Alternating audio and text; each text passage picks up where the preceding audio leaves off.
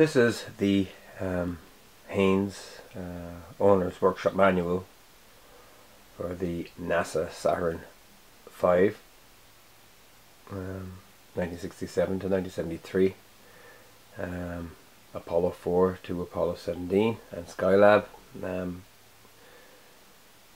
This was the propulsion system, one of the most powerful ever made.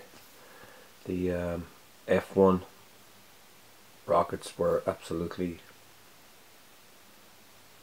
astounding, the amount of power that they put out. These put man on the moon. Back of the book, the introduction, telling you what it's all about. And this one is fascinating.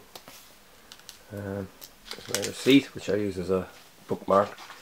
This goes all into the space race in the late 60s. Again, some fantastic photographs. Man got into space, I suppose, because of Werner von Braun, who made the V2 for Nazi Germany. It was the first ballistic missile, as far as I know. And then, you know, nuclear missiles became the norm in the 50s and 60s. And then you had the pinnacle of all that, which was the Saturn V, which was a ginormous rocket, which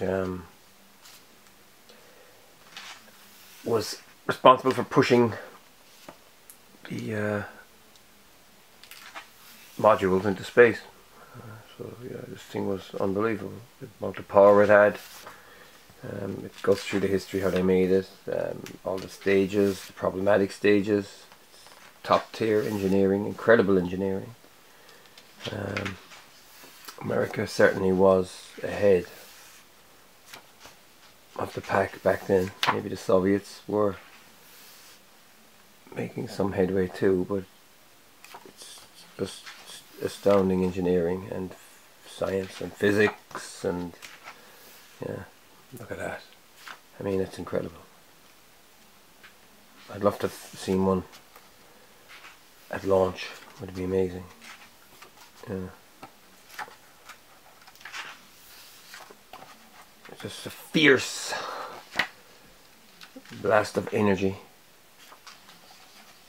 Yeah, so yeah, this book is very interesting if you're into rocket science and that kind of stuff. And then it shows you the modules and the